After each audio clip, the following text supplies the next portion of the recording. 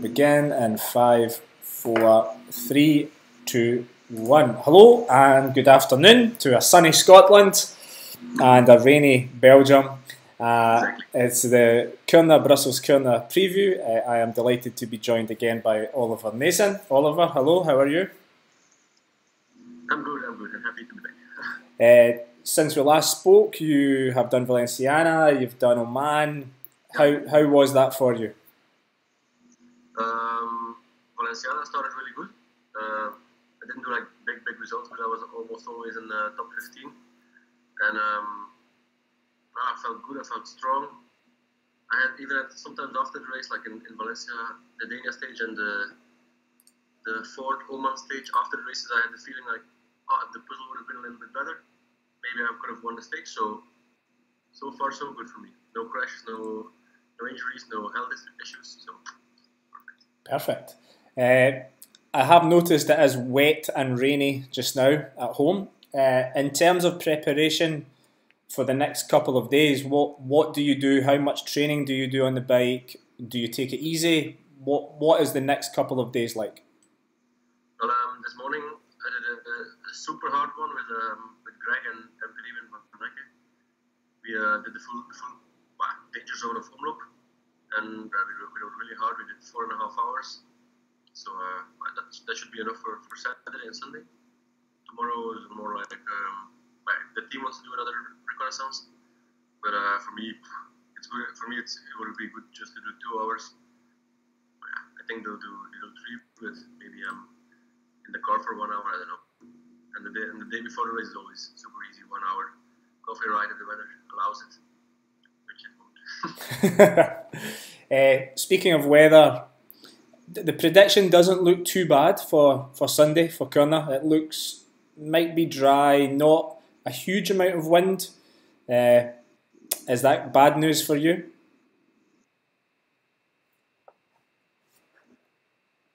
They announced something else. Yesterday they said it was going to be really windy. Today it's a little bit less windy.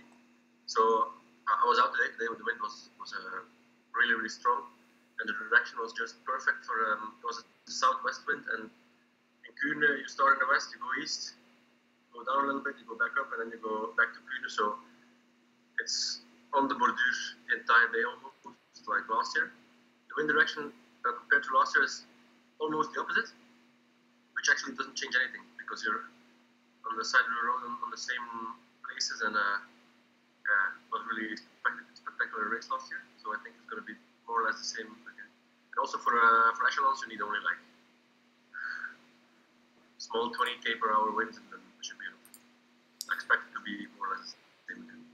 In terms of the crucial points of this race, where do you think the race really begins? For me, I know the other years I was always like elbowing my way to the front for each little climb, which isn't actually necessary. For me, when we go over Trieux down to the Quaremont, that's for me actually the only real key point where it would be in the top 10, because on the bottom it's Bordure, it's echelons for sure, always, and Quaremont itself is the hardest one, where there will be these splits in the bunch for sure. So for me, there's only one real technical point of it. The Quaremont, easily my favourite climb in all of cycling. It's got two very different halves. The opening section is uphill and very difficult, and then once you get into the village, it kind of flattens off and it's very level. Talk me through what's it like? Yeah, you start at the bottom, and for me it's always like this. On the bottom, I'm always a little bit too far before at least. Then I move up a little bit on the steep section, and when it flattens out a little bit, I'm always full gas just to follow the guy in front of me, and always hoping to be more or less in the front of the bunch in the end, and just hope to be placed before the rest in the bunch. And that's more or less how I try to do it. It's funny because like I've watched Sagan a number of years. He seems to struggle on the steep section, and then he is unbelievable on the flat section. I mean, he seems to always lose ground to riders like Terpstra, say, on the steep section. I think he takes a little bit easy in the beginning, because when you look at him also in the race, you never see him struggling. When he goes a little bit slower, it always looks like it's calculated. And then when he notices, oh shit, there's a split in the bunch, he just powers his way to the front and to another level.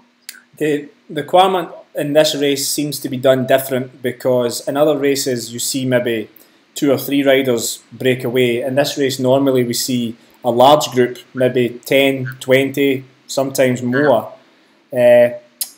When you reach the top and everybody looks round to see who's there and what team is there any talk in the peloton? How do you decide, yeah, this is a good move? Well, for sure, if you go full in the Quaremont and you're with a 20-guy break like it was last year, then you know it's a good move. It's always good to be in a group like this. It's always a lot better than to chase with the simple difference is, in other races where you do other Quaremont, you have a number of really hard climbs before and only short parts where you can recover a little bit. Where in Kuurne, you have one climb, some big road, another climb, some big road, so everything comes back. It's a little less hard than your average classic. So that's why there are more fresh guys and bigger groups breaking away. But for sure, if you can be in the front there, then you should be safe until the end of the hilly zone.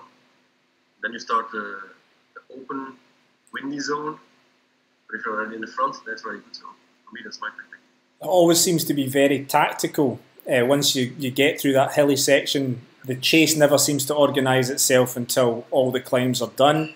And then it's a case of, if you're not in the front group, you must chase. So I think maybe that's why in previous years we've seen the breakaway go or the breakaway come back. Last year, obviously, it didn't work. The group came back together and then it went crazy. For about 15 kilometres, you were involved in a few attacks yourself. How much is luck? How much do you need good luck to get away? Not so much. You just don't need bad luck. If you can position yourself without crashing or punctures or shit, then for me that's the only thing I hope. And then I know I'm going to be in the front at the end of the hilly zone. And when it's open and windy, for sure I stay in the front. So for me that's nice. But like, for example, last year we were in this 20-guy group after the echelons. And for me, it was sure to go to the finish like this. Steven broke away. He did a super effort. He won. But for me, what was happening behind me was something way, way, way back. They were 2-3 minutes behind at some point. And then with 1K to go, everyone was back. For me, I was thinking until 1K to the finish, I was thinking for sure I'd do top 5. Because I just didn't even think about the bunch going back. And then they're back and it's 120 guys. It's just mind-blowing. We've done some stars for today, as per usual. You have gone 1 star with all French riders. You have Demar, Bouhanni and Coquard. All 3, I would imagine, for a sprint finish. You obviously did Valenciana, Bouhanni and Coquard were both there. Were they looking good? Yeah, not super good. Like Bouhanni wasn't so good in the climbs as the other years.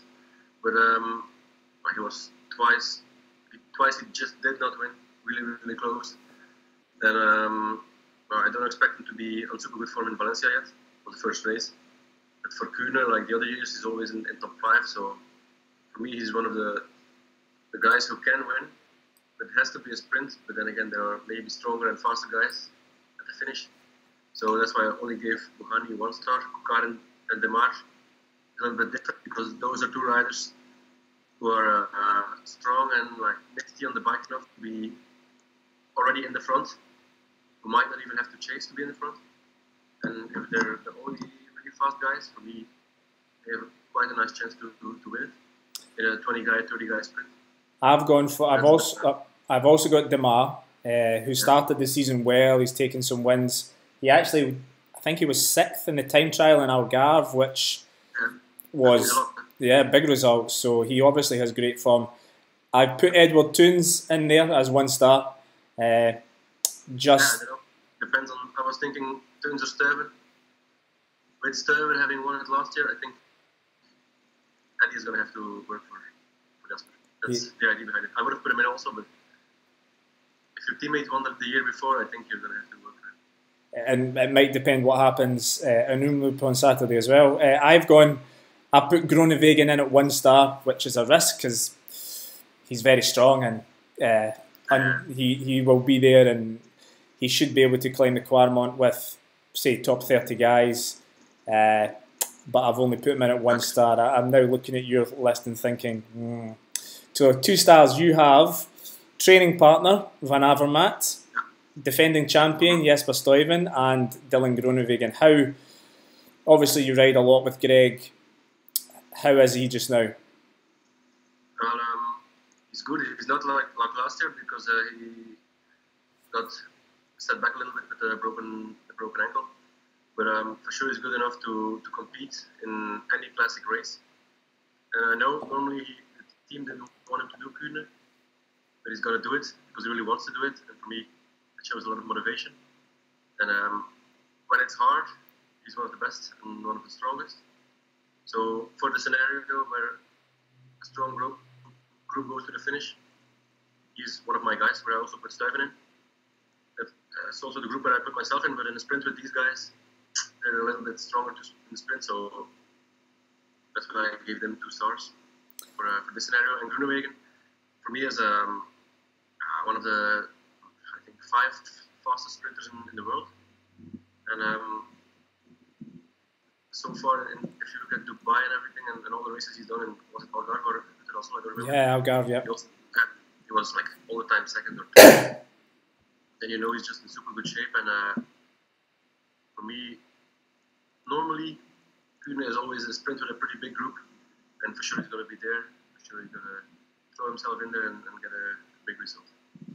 Yeah, I would agree. His form in Algarve was very strong. I know he's put in some big numbers over the winter as well, so he is a definite danger. 2 stars I've gone with some breakaway riders. So I've picked Luke Rowe of Team Sky, who's won a stage in the Sun Tour. He spent a number of weeks, months almost, in Australia, training hard, working hard. Team Sky arrive with a strong squad. They've got Van Poppel, Wisniewski, Stannard, Rowe. So he was involved last season.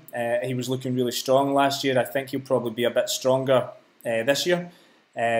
Controversially, I have Bonin only at 2 stars. His crashing, oh man, I'm not sure. I don't think it was too bad, but I'm still, was it just scrapes? Yeah, it was barely anything. Barely scrapes. And afterwards I talked to him, he said, well, it's nothing, it's just like some scratches on the bike, but the body's untouched. So I should have talked to you before this. And I've gone for Buhani. I've looked at his team, and now he will lose time on the Quarmont, no doubt. He is nowhere near the level of the top 20 or 30 riders, so he will need his team to work. He will need other teams to work to bring it back. He'll probably hope that Christoph or somebody like that misses the split too, so they can share it. But his riders who are there at the end look very, very strong. So he should have riders like Christophe Laporte, Dimitri Claes. He's got a few others who will be there at the very end. Van Genekten is another one. So I just think Buhani, if we do get a sprint, will be put into the best position possible. He has finished second from the bunch sprint, I think 2 years running. So I think he's just about to kind of could win this race, and he looks dangerous to me. I agree, he wasn't in super shape in Valenciana. He was a bit better in Algarve, so he should be ready to compete in this race. 3 stars, Bonin, Christoph and Sagan you have. Talk me through these picks. Sagan, it's the obvious, you can never go past Sagan. And no need to explain, I think he's one of the fastest and one of the strongest, so if small groups goes to the finish, probably he's in, almost certainly he's in.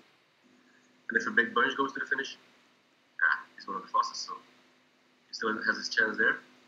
Christoph, when Oman, he won 3 stages, but one stage was really, really impressive where he got dropped on the climb, but his whole team stayed with him. And was like 5K after the top of the climb was the finish. And his entire team and him, they were so good together. They got back the group where I was in. And he won really impressively. He won the sprint. It looked super easy for him. So for me, with the climbs being a little bit further apart for him, this is a big advantage. And I think his team is strong enough to bring him to the finish in super good position. So there's Christoph and Boren being the last year, having won it like 4 times or something. And you can't go back past them. That's why I give him Christoph. I've got Sagan, I have Christoph. Like you say, Sagan is just one of those riders. He's so strong. He can win it from a small break, he can win solo, he can win from the sprint. So he can do everything. Christoph, agree that the stage he won in Oman, that was impressive. Last season he was long dropped on that climb. So this season he must... Yeah, he must have better legs this year, I think. He won a stages in Bessages. So, say again, Oliver? He looks leaner than last year also. More skinny. Last year, I remember he wasn't particularly strong here on the Quarmont, I think it was, and also seemed to struggle in some of the other climbs. Still won the bunch sprint for second, but if he's looking stronger, then, as you say, his team are very strong as well. If everybody stayed beside him in Oman, they have one focus, they have one goal, which is Christoph. And I've put Van Avermaet in at 3 stars. I have him in the same bracket of rider as Sagan. Whatever Sagan can do, I think Greg can do as well. So he won't win a bunch sprint, but I think he's got to be in there just in case. So if you had to select a winner of the race, who would it be? I think it's going to be Christoph. I expect it to be Christoph. Right, you've got Christoph, so that means I'll go Sagan. And for yourself, I suppose, make sure you're at the front of the race for the Quarmont and then see what happens. I hope to do a little bit the same like last year. We broke away with 20 guys after Quarmont. Everything came back. The whole bridge went to the side of the road with the side winds. I was again in a group of 20 guys. I was really awake that day. And we were with 5 guys.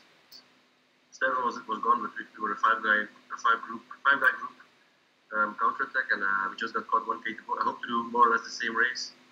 And the thing is, for me, I don't see a lot of scenarios where I can win it.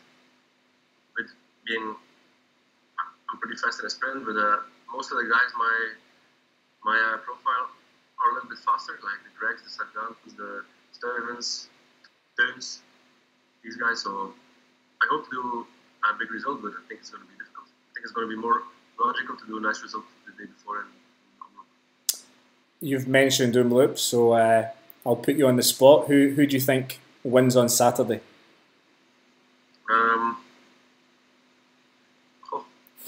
Now I'm making you think. It's going to be again like last year, Greg or Sagan, and it's going to be something like this probably. Certainly, I know most cycling fans are really looking forward to this weekend, getting started. Is it the same for the riders? Is there a sense of excitement for these races? Yeah, for me for sure. I did Valencia, I was happy to start racing there, but in the races, I mean, for the sprints I never took any risks. It was always like, it's only Valencia, don't do anything stupid, don't crash. It was the same. It was more about the feeling in the legs. But now it's like, for me, Saturday, I'm going to throw myself in every corner like it's working, and something I look forward to. And what's next after this weekend? Paris-Nice. Paris-Nice, nice. Very nice. Right, okay, well, best of luck this weekend. I hope it goes well for you. Thanks again for taking time out to do the preview. Good luck. Thanks. See you, man.